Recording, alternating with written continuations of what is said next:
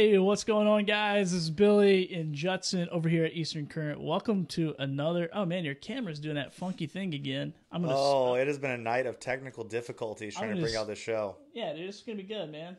I'm going to switch it off. I'm going to switch to my camera really quick here. There we go. Hope you guys are doing well. Welcome to episode 5 of Eastern Current. Judson, once again, awesome to be on another episode with you. Just working super hard and super diligent to make this show happen. For sure. Yeah, a little technical difficulties, but here, let's see if we can fix it. Boom, there we go. There I am. I still exist. Yeah, everybody, what you think is happening is technical difficulties. We just want a reason to say, boom, there we are. So, welcome to another episode of Eastern Current. I'm Billy Thorpe. This is Judson Brock. We're your host. This is episode 5, talking about tarpon fishing with Honson Lau. Is going to be on with us. He's Skyping in. So, anytime we do Skype, puts a little pressure on our Wi-Fi signal, so bear with us as we work through the tech stuff. So to get started, let me just remind you, if you're watching, just to be sure to, or if you're watching, definitely if you're watching live, be sure to comment, interact with the show, ask any questions. We'll get to them as we can. And then from those comments and questions, we're going to be, I'm looking at this camera, my computer camera, I need to be looking right here. We're going to be picking a winner to win right here. Look at that thing. Oh. Judy Brock. This thing is solid. Like, if you could see I don't know what kind of paint that is, but like a glitter shimmery paint. Oh, it's shimmery, beautiful. it's glittery, it's super cool. We actually thought about not even giving it away, just hanging it up in the studio. But Judy actually painted this just for the Tarpon show. Isn't that right, Judson? She did, yeah. I told her that my buddy Honson was coming on. We were talking tarpon fishing. And then the next morning, she's like, "Hey, I've got this painting for you." So, super cool. Yeah, she knocked it out pretty quick. Awesome. It's real awesome. Absolutely, man. So yeah, if you're gonna comment, you're gonna have a chance to win that. We're gonna be in there. So awesome. Thank you, guys. Absolutely, man. Well, hey, and tell us where you're watching from as well. Cool. Yeah, tell us where you're watching from. Just super excited to be here. Like Billy was saying, we've got a really cool show. Honson's a good buddy of mine. Excited to have him on here to be talking. And just a ton of knowledge, really breaks things down really well and explains things really well. The time that I've spent on the boat with Honson is I've learned a lot, and he's just a really fun guy to fish with. And just like I said, very, very technical when it comes to fishing, which I really like. Also, just wanted to remind you, we do have an online store, and we're doing this for fun, and we love doing it, but definitely helps with the couple bills that we have to pay as far as the software and the podcast hosting, which is another reminder. We've got a podcast now that you can listen to anywhere you listen to podcasts. It's on iTunes. It's on Spotify. It's a little tricky sometimes to find on Spotify, I think, as it keeps registering. They're like going through like a beta test or something like that. Yeah, I think. It should be easier to find on Spotify. You can find it, but you kind of really have to look for it. I know that sounds kind of funny. Yeah, so iTunes, Spotify, Stitcher, TuneIn Radio, I don't know, whatever the top 5 are on Google, that's what we put it on. So we didn't work too hard. Most of y'all probably listen on iTunes, so you can definitely find it on iTunes. But yeah, check out our online store. It definitely helps if you buy a shirt or a hat or something like that. Absolutely. To pay our few little bills that we've got going, so we can bring out this show. So we're gonna jump into just kind of talking about, we're doing this weekly fishing report.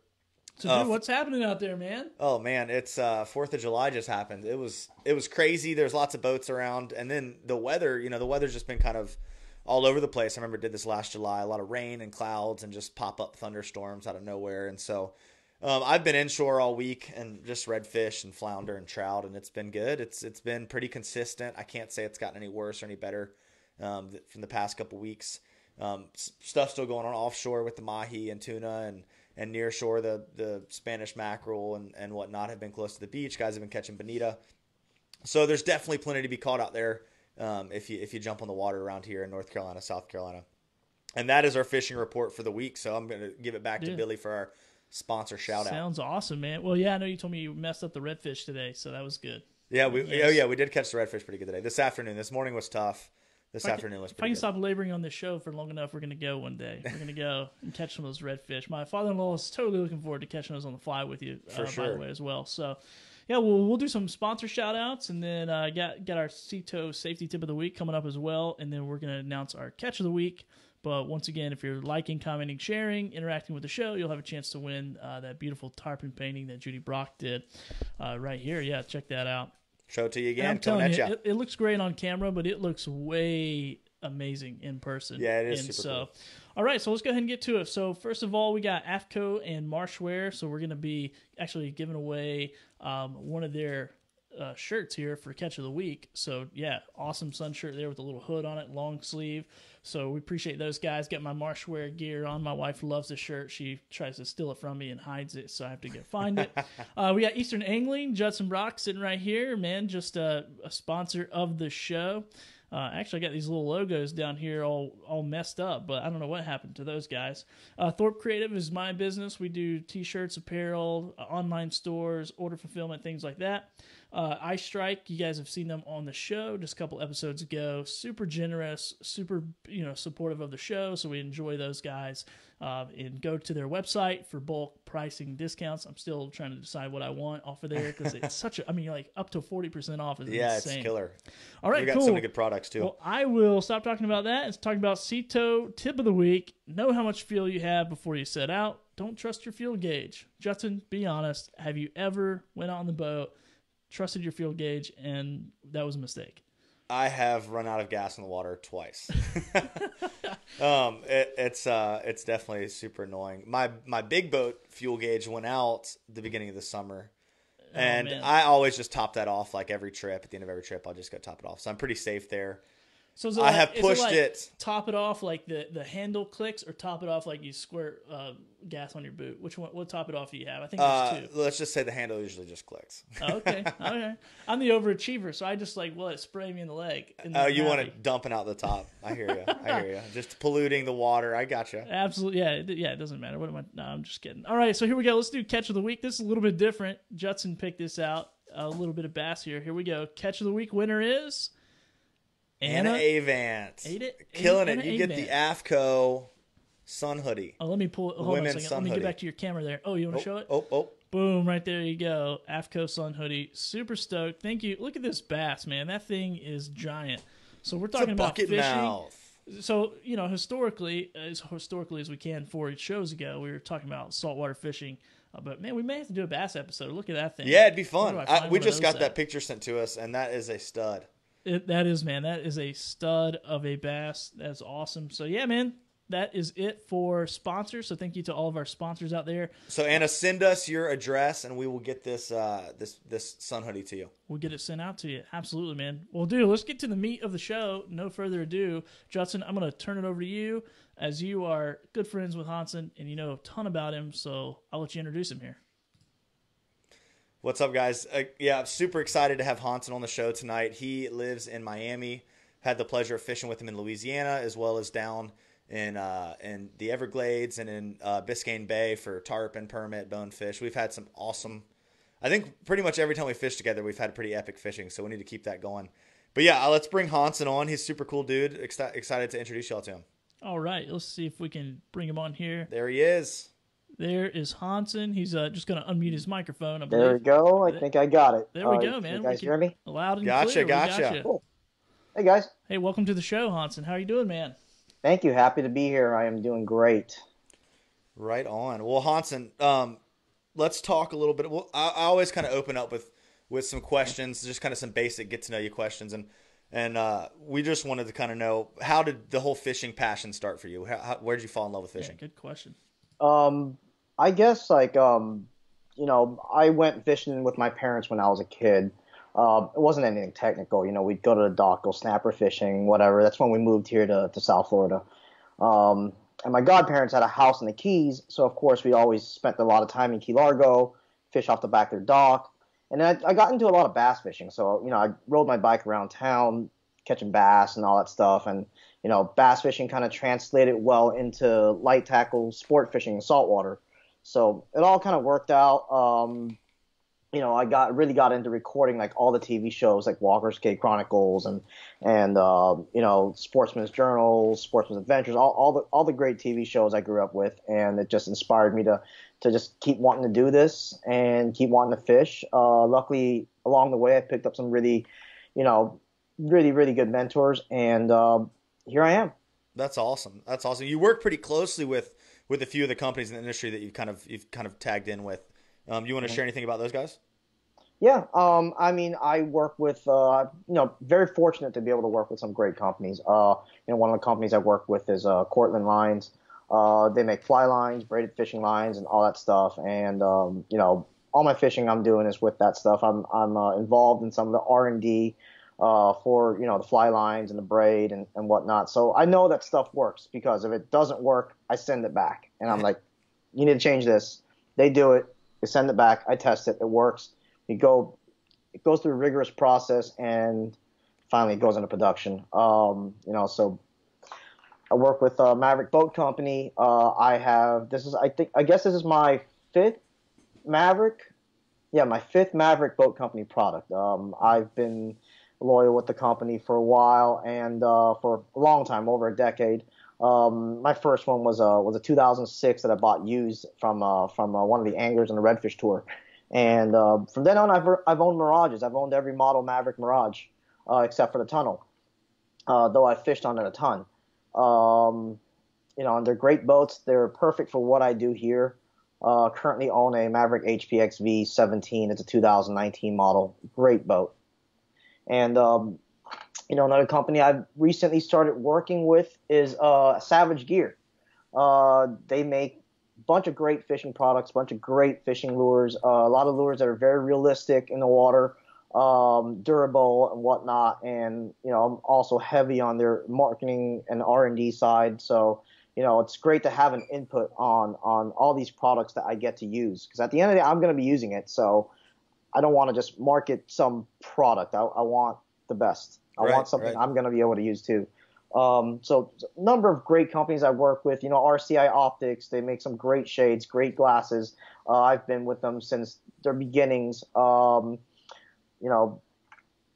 lot of great companies I work with. Yeah, man, I saw their optics on Instagram there. So really good looking product, man. I went to their website and checked it out. So I have to snag a pair of those. Yeah, they're awesome. Oh yeah, definitely.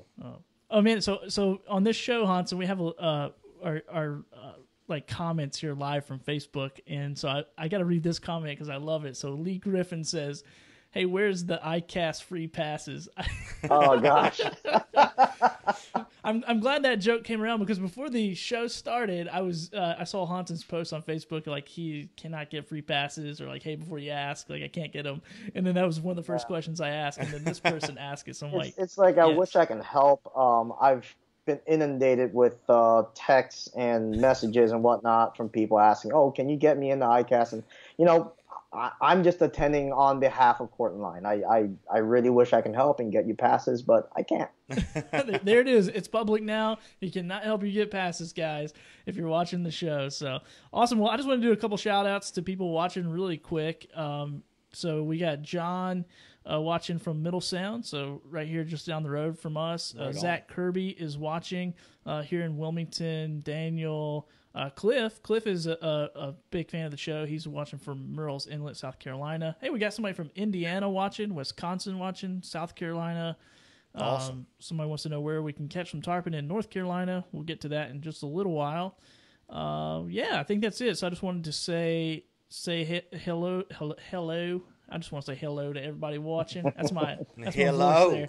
That's a good Southern voice. So anyway, let's get back into talking about tarpon fishing, and I'll turn it over to Judson here. For sure. So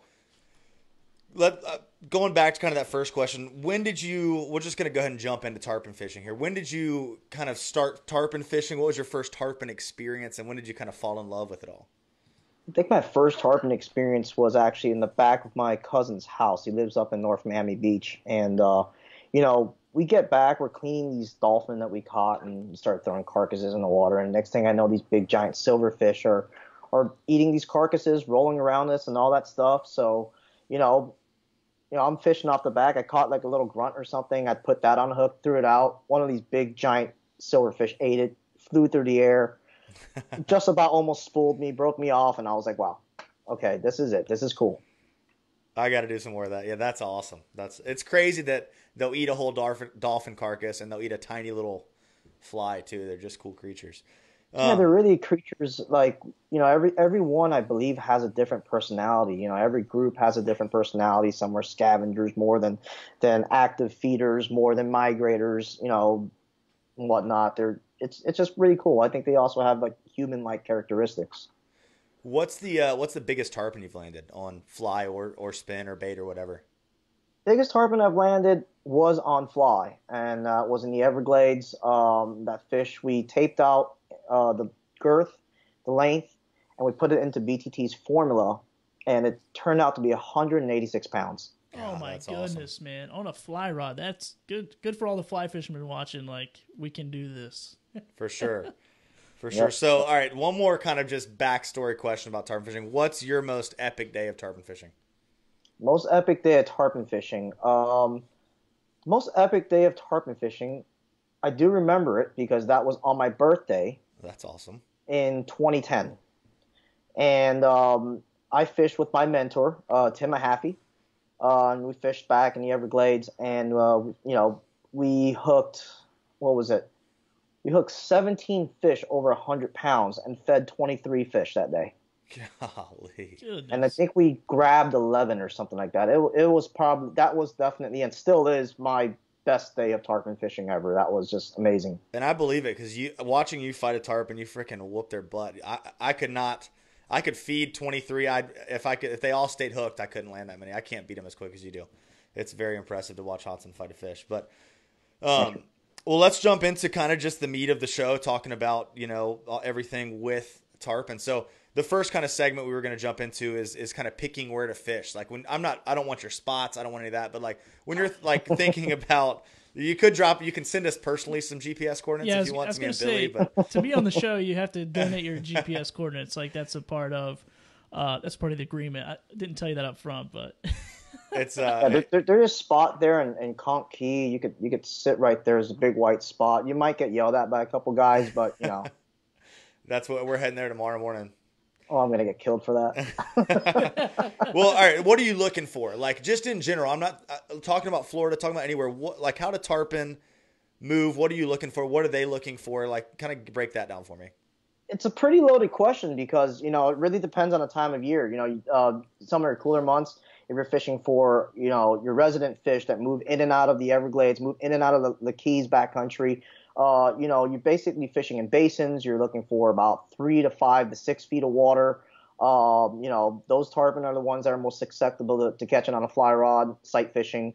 You're also looking for creek mouths sometimes. Creeks dump out into the Everglades and all that stuff. Tarpon will congregate there. And for there, you're more productive plug fishing in that scenario. You can throw a dredge line, which is a sinking line, and a fly, but you cover a lot more water throwing plugs and whatnot in that scenario. During the spring when they migrate and they're coming down the ocean, they're coming down the Gulf Coast. You basically go and you find points and edges and whatnot, up and down the Keys, outside of Biscayne Bay, or in the backcountry, and there's a certain etiquette to fishing all these spots. It's something that you really do have to put in your time to learn. But once you find these places where basically it's a place where it slows down tarpon, either funnels them or slows them down, and that's where you kind of hold your position and you maybe move in and out with the tide and whatnot. But that's where you fish them with a fly rod and fish them with small, tiny flies. Yeah. Well, what would you say, all right, if you're going to go out and spin fish for tarpon, how does that change from the fly fishing aspect? Well, spin fishing, it's a different dimension of fly fishing. I mean, when you're going and you're fishing for oceanside, the migrating fish, it's really not that effective. You could try throwing a crab under a cork. It doesn't really work well. I've had more fish deny it than anything. The best response I've gotten trying that oceanside tarpon fishing with a spinning rod is throwing one of these things. This is a big swim bait from Savage Gear. It's a pulse tail trout, and I've had them eat it on the ocean side. It's the only thing I've actually had them eat on the ocean side and actually come tight with. That's awesome. I've tried other lures like big giant sluggo looking lures and all that stuff, and I have a difficult time hooking these fish. But with this, it's like 100% hookup ratio. But when you're talking about backcountry, in these basins, in this deeper water, in these creek mouths, or even in these creeks where you find these tarpon rolling or laying up or whatnot, you're actually more effective with a spinning rod, I find. And the same thing. I'm either depending on the depth of the fish. One of these new lures that just came out, being introduced, the iCast from Savage Gear. This is a pulse tail mullet, and this kind of has that perfect sink rate for tarpon fishing for when you're blind casting at rolling fish and whatnot. Another cool thing is the hookup ratio with this lure. You once tarpon eat it, this single treble deploys, and this is all that's left in that fish. So even if you break off, this is all that's left in that fish, and this thing rusts out overnight. So there's a whole bunch of different lures that work well. Sometimes they'll be feeding on shrimp. Like say I'm fishing, if I'm fishing some of the bridges and whatnot in the Keys or in Miami or something, and they're heavily feeding on shrimp, I'd take one of these, big shrimp lures like this Savage Gear shrimp here, and I'll throw this and just kind of let it drift in the current. I think one important thing to remember when you're working all these different lures, whether it's the shrimp or a swim bait or whatnot, is slow it down and a steady retrieve. I find more times than not, just that steady retrieve is more effective than just twitching it and making it go all sorts of crazy. So, I mean, if you're fly fishing in these different basins and whatnot, in deeper water and all that, most of the time you'll be throwing a sinking line or an intermediate line. You have to get down to where the fish are. You have to get down to their level. So once you figure out where they are in that water column, that's when you decide, oh, I'm going to use a sink tip line, or I'm going to use a full intermediate, or even a full sink. And your typical flies you throw at those fish are these big giant bait fish fly. This is just a big black EP fly. So you just want them to see it and feel it. You want them to see it. You just want them to you don't want to show them the fly. Sometimes I'll wrap lead on the fly to get it down quicker too. So it's just about showing the fish your presentation at their comfort level. And when you're talking, so I know a couple times during you sharing some information there about hooking up on the tarpon, you kind of said like, hey, I'll jump tarpon. Sometimes I'll hook them. Sometimes I won't. For people listening or people like me who've never even had an opportunity to throw anything at a tarpon, I mean, what can we expect when a tarpon gets a hold of your lure? Like, are we looking to like bass set the hook? I mean, what's kind of the strategy there for you? That's the fun part about plug fishing. I love the fly fish, but plug fishing is really a whole dimension of fun. It's a lot of fun, especially when you're throwing these swim baits, these big giant swim baits. They really attack it violently, and because you're just slow rolling it, you have a constant connection with that lure. So when they eat it, it's a big giant thud, and you're gonna want to hit them back hard. Okay. So when I fish them with a rod like a swim bait rod that has a slightly softer tip, but a whole lot of stiffness in the butt section. That way I can drive that hook in, because a lot of times you're basically seating that hook. It's not a abrupt connection with that hook, because sometimes when it's too abrupt, it bounces out of a hard part.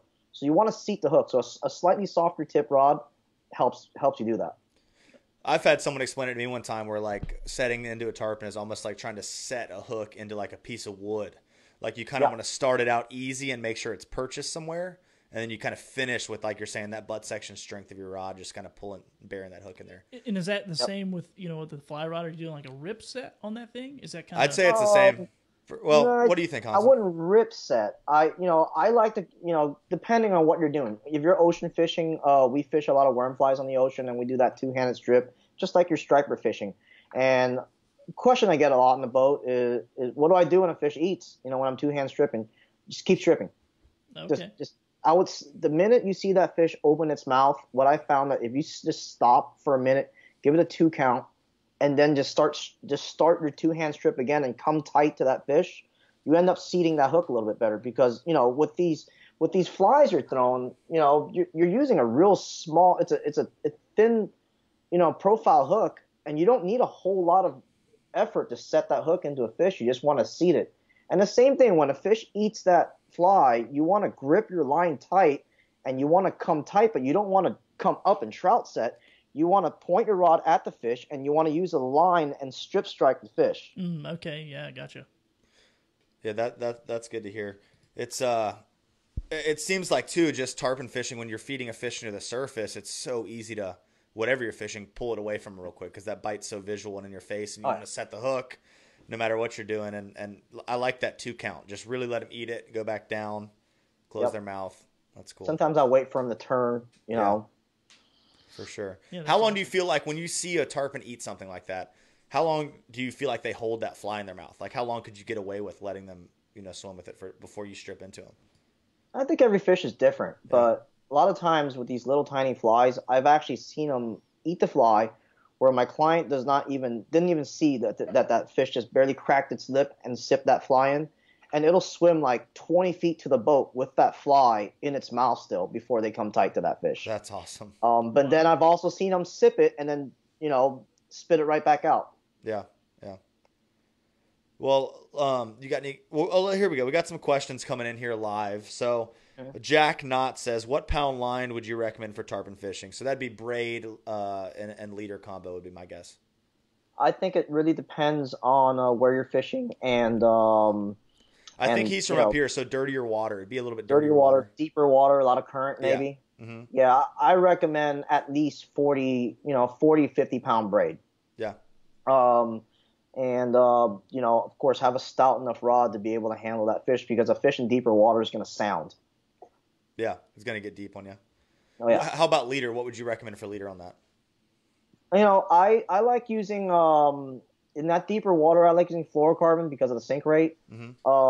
Cortland actually makes a great fluorocarbon. It's the most abrasion resistant fluorocarbon I've ever used. So in dirtier water you can get away with heavier fluorocarbon. So heck, if you can get away with 100-pound fluorocarbon, use 100-pound.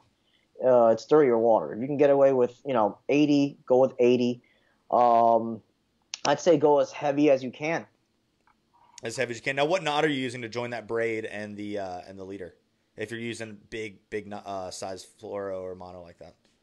I know a lot of people that like using that FG knot, and it's a great knot. I can't seem to get it tied right. I guess if you can get it tied right and not let it slip after multitudes of casts with the knot going in and out of the guides, I'd say that knot would be great for you. But I've gone with the standard, doubled over the braid, and I go with a uni to uni, like 2 turns or 3 turns on the heavier leader, and then 6 turns on the braid, and that has been reliable for me. It's a quick fix. If you break off, you could retie quick, and it's strong. And typically, I'm guessing with that, you're probably going to want to not reel into your rod tip because your knot's still going to be pretty large on that.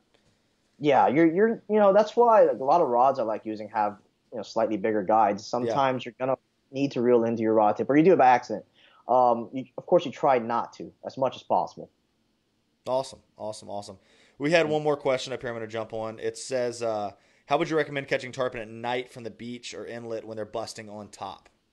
When they're busting on top, you're typically feeding on crabs or shrimp, probably crustaceans when they're busting on top. That would be my guess. I don't do a lot of night fishing, so this is just, a little bit of limited experience I've had. Whether they're busting on top or just laying in the shadow line, I find throwing like a plastic shrimp like this and throwing it, into the current and not bringing it up current, not bringing it down current, but more so, having a sweep perpendicular to that current. I think that's been, best success rate for me. For sure. I like that. Mm-hmm. I like that. Have you seen any more questions popping up, Billy, that you want to jump into? No, I think you got them all. So if you guys are watching, just be sure if you have any questions, just leave them on the comments here. We'll get to them. And also that increases your chances of winning my random pick for another prize for the tarpon picture. So make sure you are doing that. So absolutely, Justin. Well, I'll pass it back to you, man. You guys are going. I'm just learning a ton. I always getting your notepad out. When we do these shows, I'm like, I feel like I'm watching a YouTube video sometimes, and I'm like, oh wait, I'm co-hosting a show. I got to be a part of this thing. But you guys are crushing it, so I'm gonna let you keep going. I know. I want to get my notepad out too. So terms I hear a lot of times, like from some of my buddies at tarpon fish, is like they're creatures of habit and they're victims of the tide. Like I wanted to just see kind of what your opinion was and how that played into your thoughts about tarpon. Creatures of habit, they certainly are creatures of habit, and to add to that, they also learn quickly. I think when they eat that worm fly, it's programmed in their heads. When they eat a polar worm, a polar worm during the polar worm hatch down here in spring, it's programmed in their heads. So you throw a polar worm like throughout the entire course of the year on the ocean side, you can actually get them to eat it. just based on reaction. They're creatures of habit. They're creatures of reaction. They when they're swimming down the ocean, migrating, they're not really actively looking to feed. It's more of a reaction bite when you throw like a little shrimp fly or something like that in front of them. Right. As far as victims of tide, I have not heard that expression, but I would go on to guess victim of the tide where, they're in certain places at a certain tide. It does play a big role in where I fish. I'll plan my day not so much around the weather, but more so around the tide. Especially in the backcountry, that holds true.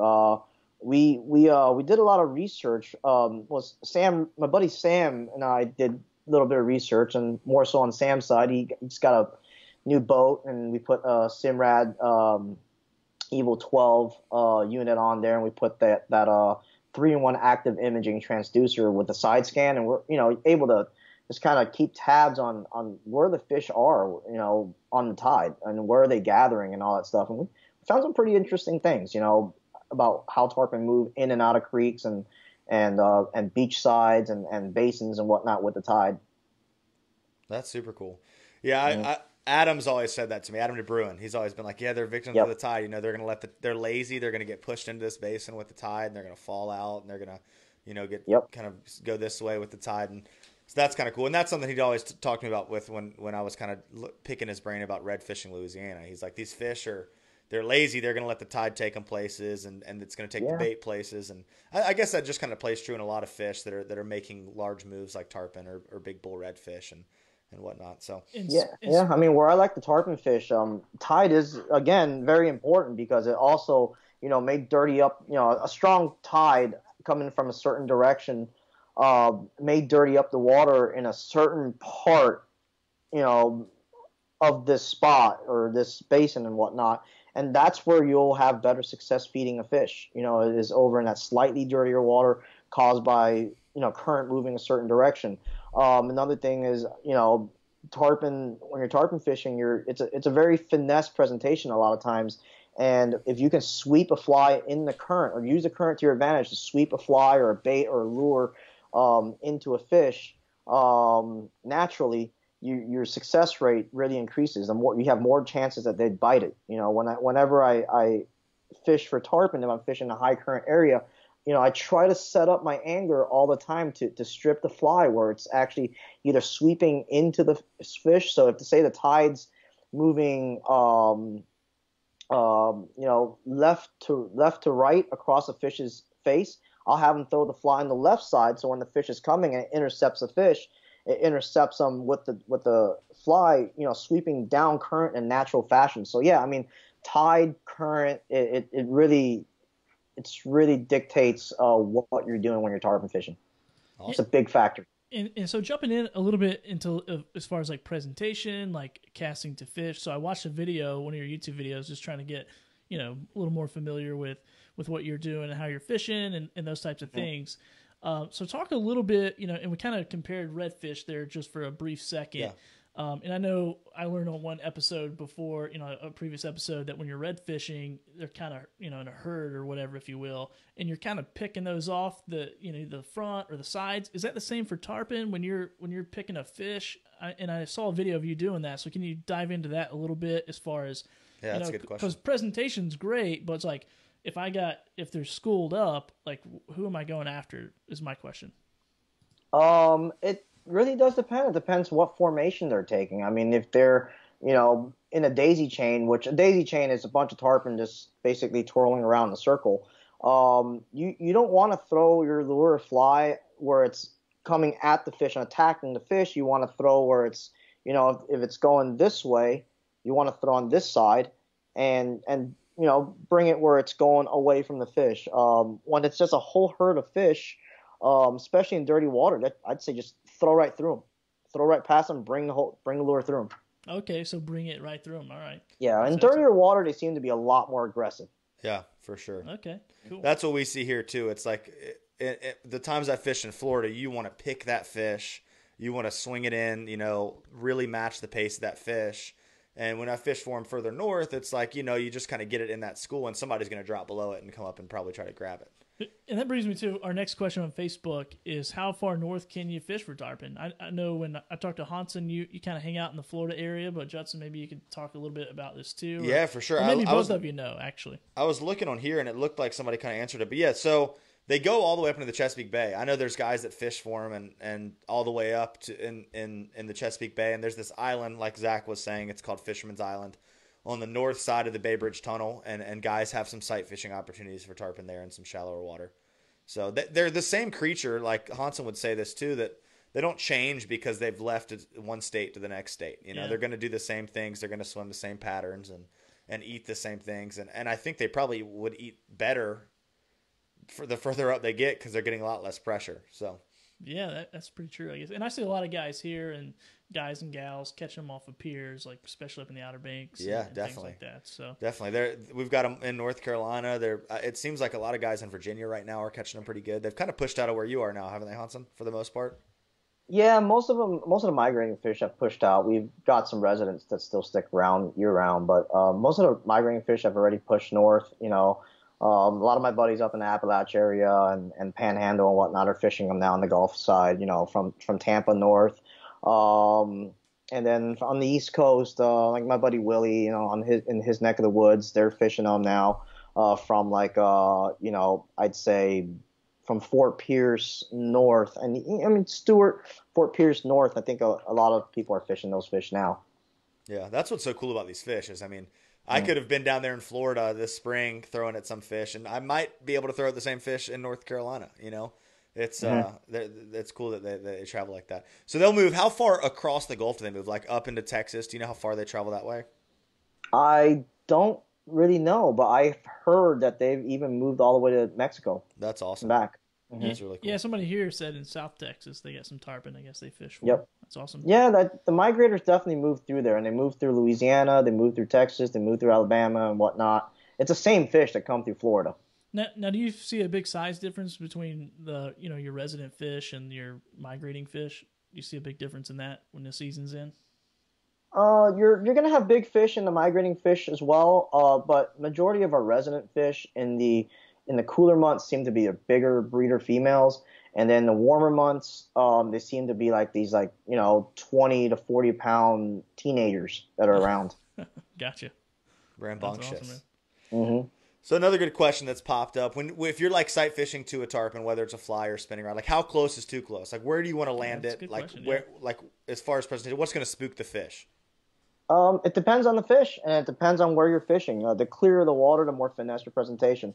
If you have current, that's a great place that you can make your most finesse presentation because, like I said, you can throw the fly up current, let it sweep down to the fish, or your lure, let it sweep down to the fish. You definitely don't want to hit that fish in the head. And the calmer the weather, if you're fishing in clear water, the longer the leads that you want as well. So it really does depend on the conditions. When you're fishing rolling fish, like say in the backcountry where fish are just coming up the bloop and coming straight down, or laying back up after they roll, then you want to throw close, but you don't want to land on top of where they just rolled. You want to throw just a little bit beyond there and kind of just bring it through where they just rolled. Gotcha. So as far as that's a good kind of lead into this other question I wanted to ask, talking about like the difference between laid up fish and cruising, swimming fish, and how that affects your presentation, and kind of explain what that is. What is a laid up fish? What is this like a swimming fish? How does that differ in your tarpon fishing scenarios? Yeah, so a laid up fish is basically a fish that's hovering, whether there's current or not. They're hovering still. They're sitting they're sitting in one place. If there's very little current, it's very hard to feed that fish because then you have to drop your fly really close to that fish. In dirtier water, you'd be more successful. In a little bit cleaner water, of course, you got to find those areas with a lot of current to be able to sweep your fly in so that they don't see your fly hit the water. Cruising fish, rule of thumb when you're fishing cruising fish, I mean, these are just fish that are moving, moving from point A to point B, or they're continuing on. And I think rule of thumb is that if that fish sees the fly hit the water, it's game over. So you're going to want to be able to throw that fly ahead enough of that fish and give it just enough of a lead where when they get to it, it's already in the water, it's already moving away from, it's already in the right place. If you're fishing like a big school of fish, a big string of tarpon, that's a little bit different. First fish passes, you can throw it the second, you can throw it the third. As long as you're throwing something like a clear fly line. Cortland makes that clear fly line and liquid crystal, and with that line, you could basically throw it over some of these fish and bring it through the entire school without spooking them. And that way you can show it to 1 fish, 2 fish, 3 fish, however many there is that you can bring it across in the school. That's cool. That's super cool. Yeah, I remember Adam, was one of the ones who taught me a lot about tarpon fishing. And he was always saying, let that fish feel like he found the fly. Because I feel like I'd try to rush it in there too quick or whatever you're throwing to him, and it would spook the crap out of them, and letting them really feel like they just kind of stumbled upon it just swimming, I feel like is huge, like what you're explaining. Well, let's kind of jump into, and I know you love this like I do, but like kind of the gear, the tackle, the baits, all that, rods and everything. So the first question is like fly and spin setups. Let's talk about first let's go fly rod. What do you like to throw for tarpon? Just pick your favorite setup and then do the same with spin. Yeah, spin gear. Definitely. Well, I mean, I have something here. That's what I'm talking about. You want a large arbor reel. Are you pulling all this stuff out of like a little hat or something? You just keep pulling it straight out of the same place? Yeah, I've got a little hidden compartment right here where I hide everything. It's easy to get to. But, first and foremost, you want a strong reel. You want a reel that's built to handle a lot of stress, because you're going to be putting a lot of stress with a big fish. Fish is over 100 pounds, 200 pounds even in some places, and it's going to be pulling on. This is the winch you're winching that fish in with.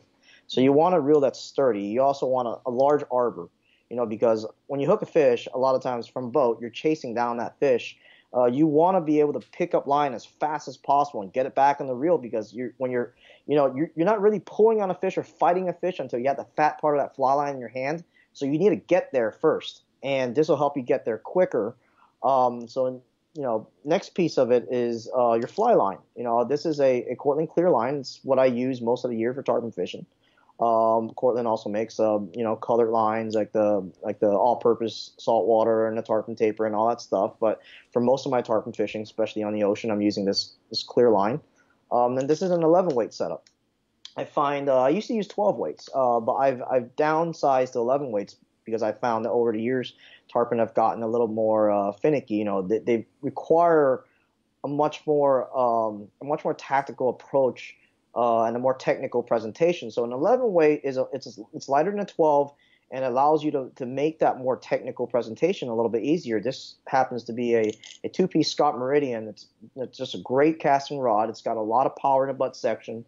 It's got a soft tip, so if I need to roll over a fly a short distance cast, I can do so. But it's also got enough midsection that I can punch that line through the wind, because a lot of times when you're tarpon fishing, you're fishing in a lot of wind. This is like I said, this is an 11 weight setup. If it's I'd say 99% of the time I'm tarpon fishing, I'm using this. When it's slick calm and there's not a breath of wind in the air, then I'll use the same rod but downsize to a 10 weight. Same setup, just a 10 weight. As far as your leaders go, this leader is basically, it's an IGFA leader, of course. It's got you got a butt section, a midsection, a little bimini twist here to add strength to your class tippet. This is like a 16-pound class tippet, and this is about a 50-pound bite tippet right here. And then, of course, your fly, you've got just a little tiny bug. And that kind of wraps up, what you need as far as fly fishing goes. As far as spin fishing goes. And talking about fly fishing really quick, because I know this is, because I'm a mountain guy, came from the mountains of Tennessee, so probably don't, I put backing on there just because I can, not because I'm ever going to need it. But talk a little bit about that as far as, how much backing and stuff like, because from what you just said, you're hooking up on that fish, and then I'm assuming you're either turning some kind of power on either your trolling motor or your motor, and you're chasing that thing down while you're trying to get into your main line. So yeah, talk about the backing a little bit, what you can, what you need, just things like that. Yeah, I left out that part actually. Thanks for reminding me. So another thing that's important is you want at least 250 yards of backing. Okay. I mean, you rarely ever will get down 200 yards. You rarely get down 100 yards, but it does happen. It does happen. I mean, one time I was fishing with a buddy of mine, and it was the end of season. We usually get together and we fish like one of these last days toward the end of the migrating season, and hooked a big fish that ended up running me through several docks. And it didn't just run through the dock, it zigzagged through the pilings. So it's blown about 15. My boat's getting beat up against the pilings. I'm trespassing on somebody's dock, trying to weave this rod through there. And meanwhile, the fish is still running, and I'm toward the end of my reel. And actually, that fish spooled 300 yards of line off that reel. Luckily, it's bright orange backing. We eventually found it, reattached it to the reel, and I said, you know what, I'm not going to go any further with this, and I broke the fish off. But, having a lot of backing is important because things happen when you tarpon fish. Man, that is great. You should just handline that thing. 300 yards handlined in. That'd be fun. Put the glove on and just Cuban style. So Jeremy Alderman said that his favorite setup for a tarpon was a Shorty AR300 BLK. What do you have to say about that? That's Jeremy. That's Jeremy for you. There's nothing I can say, but that's my boy Jeremy. In fact, that picture you used, the other guy that was in that picture when we were holding that big fish, that 186, that's Jeremy. Oh, right on. That's awesome. Oh wow, yeah, that's cool. That's awesome. All right, so let's jump into your spin setup. What are you gonna be fishing if you take a spin rod out to go catch tarpon? Yeah, I use typically like about a spinning reel that'll hold 300 to 400 yards of line, braid.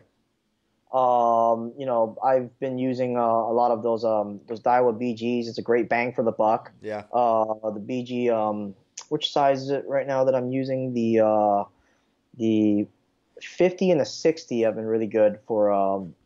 No, it's not 50 and 60. It's 5,000, 6,000 sizes have been real good for throwing the bigger swim baits and whatnot.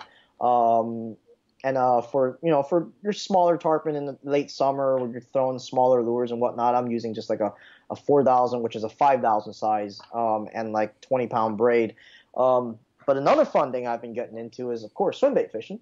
And with swim bait fishing, you have swim bait rods. This is a Savage Gear browser rod. It's a great bang for the buck. It's actually designed for swim baits. It's got that softer tip that I mentioned earlier with a lot of butt section, and I have a 300 size Shimano Corrado on this one. Nice. With a 40-pound braid, and this has actually been my favorite setup for throwing plugs at tarpon.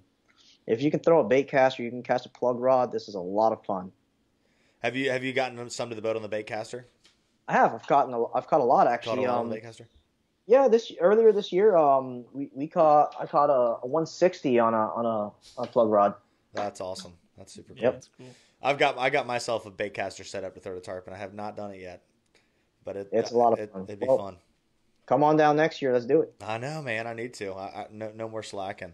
All right, so let's. You got any questions there, Billy? We got any coming in? Yeah. So Jack Knott asked for muddy water, what leader length do you want and rod length? For muddy water, I mean, length.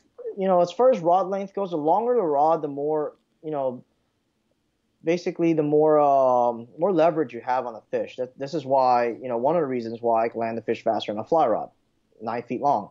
So I typically use an 8-foot rod, 7.5 to 8 foot rod for tarpon fishing. Okay. Gotcha. Awesome. Sorry, dude. And Tony just wants to know, how do you get those big fish fighting muscles? Tony Lara. Another one of my best friends. Well, you just pull on a fish. I mean, it's really that's actually kind of important. It's kind of relevant because a lot of times I'll see people hook a tarpon and they basically just limp wrist the fish, and fish is running all over the place, and you have a 70-pound fish that takes an hour to catch. And that's not healthy for the fish. It's not healthy for you neither, because now both of y'all are building lactic acid, and that fish has a smaller chance of survival. So it's important to use tackle heavy enough to be able to really pull on a fish, and just don't be afraid to pull. You can catch a lot of big fish on really light line. I mean, that 186 I caught was on 20-pound class tippet. Wow. I've seen some big fish caught on 16-pound class tippet. Yeah. So don't be afraid to pull on a fish. It's real important. Yeah, that's good. Yeah, that question went from funny to really relevant. I appreciate you bringing. Yeah, that was awesome. And then Jeremy, all the time. Yeah, Jeremy Alderman says most people can't fight tarpon. Well, we won't discuss that because you guys are guides and make a living. But what would you say the biggest mistake is? All right, the top 3 biggest mistakes when tarpon fishing, like the clients make or newbies that's make. a good question. Yeah. with fighting, casting, top 3 mistakes. Trout setting. Trout setting, that's a good one. Okay. That's a huge mistake. I see it a lot, and I get it. Even seasoned tarpon fishermen will do it from time to time. It just happens. Sometimes it's a bite that catches you off guard, and your immediate reaction is to freak out. So I think that's number one. That's the one thing I've seen most. I think the second big thing I've seen is when it's calm and people are casting, they're throwing their weight around the boat and setting off a pressure wake. I think that's big there. And the third thing is just not fighting a fish the way you're supposed to, not pulling on a fish hard enough. Yeah, I like it. And what's the correct angle? What's the correct way to fight and pull on a fish? Hard to explain, through words. I feel like it's better to show. But if you had to explain it through words, what would you say? If I had to explain it through words, like if I'm fighting a fish, whether it be on a spinning rod or a fly rod or whatever, you kind of have to read the fish, kind of predict what they're gonna do. So a tarpon will fight you where it'll wag the tail, it'll wag, glide, right?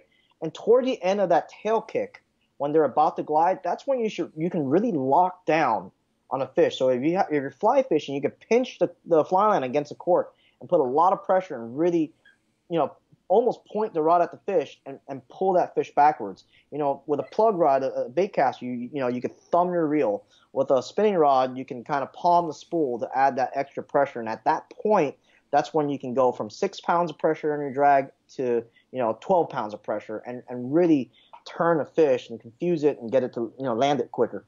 Awesome. Yeah, it sounds like it's good information for not only tarpon but any really big game fish. Like trying to slow one down and get one in there. Yeah, it's a lot of technique involved. Yeah, sitting there with your rod tip straight up in the air and bending the tip is not going to be what's going to beat a big fish.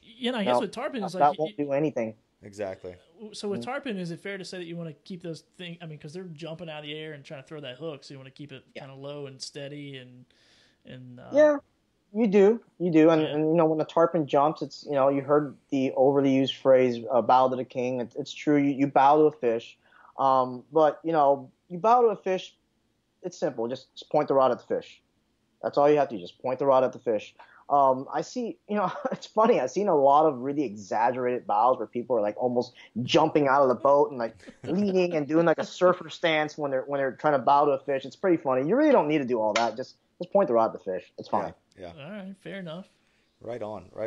Well, the last little section of questions I wanted to talk about was just kind of weather and conditions. So what is your favorite conditions for tarpon fishing? My favorite conditions. It depends on the time of year. I'd say if I'm fishing residence, laid up fish and basin fish, I'd like it to be really calm, really sunny.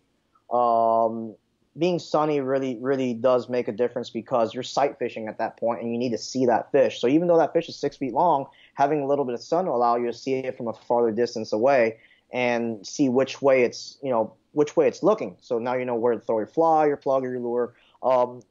During migrating season in the spring when the fish are coming through the ocean side, I actually like wind. I want it to blow 10 to 15.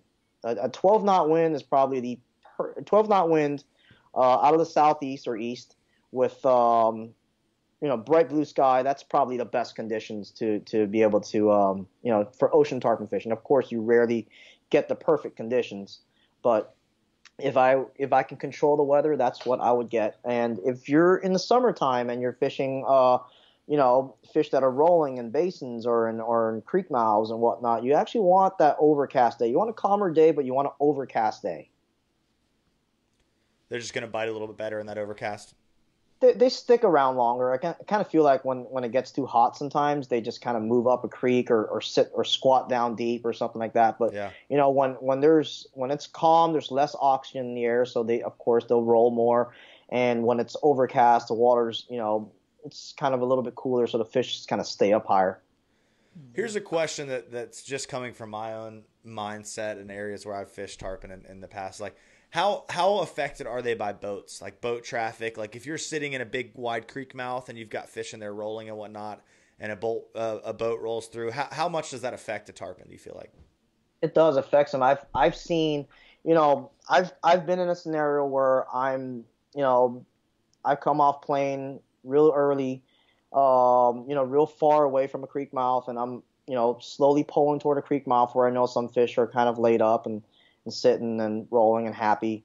And then I'll have someone else who's snook fishing or something kind of go around me and roll right into that creek mouth or something. And you could watch these fish just wake away and just leave. Yeah. So it does affect it, and sometimes you can't do anything about it. A lot of people just don't know any better. Right. But it happens. And of course, in the Keys you have designated spots. Etiquette plays a big role. Certain spots are 2-boat spots or 4-boat spots. It's important to give these fish enough time between boats to kind of chill out so the next guy can get a fair shot. Right. And another thing is when a fish is past your boat, say you have 2 other boats behind you, you're on the ocean side, you're in the basin somewhere where fish are migrating through. The fish is past you, you have no shot, and there's 2 other boats behind you. Don't throw behind the fish and spook it. Let the guy behind you have a shot. Right, it's etiquette. How far, if you're setting up, and there's other boats out there, just a general rule of thumb, how far is far enough, to set up from someone else? It really depends on how that particular spot is set up. There's no official written rule book, but a lot of us guides in the Keys basically know the rules. In this basin, it's a 3-boat spot. In that place, it's a 4-boat spot. This and that. I think, a lot of times if you, just kind of put your hand in the sea where your fingers are 1 inch apart, and if that boat basically, if that boat is, if you can't fit that boat in that little gap, he's way too close. Gotcha. That's a good rule of thumb right there. I like that. That's good. Never heard that. That's cool. Yeah, when I was watching one of your videos there on YouTube, I saw that you guys mentioned that. I can't remember exactly who you're fishing with, but especially down in your area, like a lot of etiquette. Even like I think there was some area down there that you guys mentioned was like, this is just for fly fishing, like no spin bait, like nothing else, just a fly fishing area. So it's just kind of frowned upon, Yeah. because spin fishing is not going to be effective in that particular area. So, there's other areas that you can do that at. If you want to throw crabs, you can go fish them at a bridge and be more effective. But you're basically going to end up spooking a lot of fish if you're throwing a giant crab sitting in a line with the rest of fly fishermen on the ocean side in the spring. Yeah. Yeah. Man, that's awesome. Well, man, it's been great to have you on the show. I don't know if we have any more questions. It's been fun. In our comments here. So if you guys that are watching have any more questions, if you're listening on our podcast and you want to answer or ask questions, just leave a comment, do that type of thing. And so let's talk a little bit just about your business. I know, you're not huge into self-promotion, but we talked a little bit last night as we were testing, and you really said, as far as your guiding business, you kind of have and I really like what you do, because you're telling me, and you can kind of emphasize a little bit more, but you don't necessarily bring on a ton of clients, but the clients you do bring on and you do fish with, it's more of that relationship year after year, so you can really teach them the art of tarpon fishing. So I want to give our viewers, an opportunity to reach out to you, or, if they're making their way down there to book a trip with you, if it's possible. Can you tell us a little bit about how they could get in touch with you, or if that's something that you even, want to pursue, or give us a little more insight about your business? Yeah, I mean, you can certainly get in touch with me, via Facebook or Instagram or whatnot. I definitely can take, I definitely take more business. But I'm a part-time fishing guide throughout the year. I guide more during the spring for tarpon. I take a little bit time off my regular job and my other 9-to-5er in IT, and I guide, and I guide more in the springtime. So of course my days are going to be limited. But yeah, I typically, I like going through referrals through my buddies, Overflow and whatnot. Okay. Absolutely, man. Well, that's good to know. I was trying to bring your tag, your Instagram tag back up here, but it's just at TarponWT. Yep. I don't, for some reason the program's not letting me bring it back, but that's okay. So yeah, man. Well, anyone here working IT? Yeah, anybody working IT? Anybody can fix this for me? We need an IT guy. I need an IT guy. I thought I was a nerdy guy enough, but every week the system proves me wrong.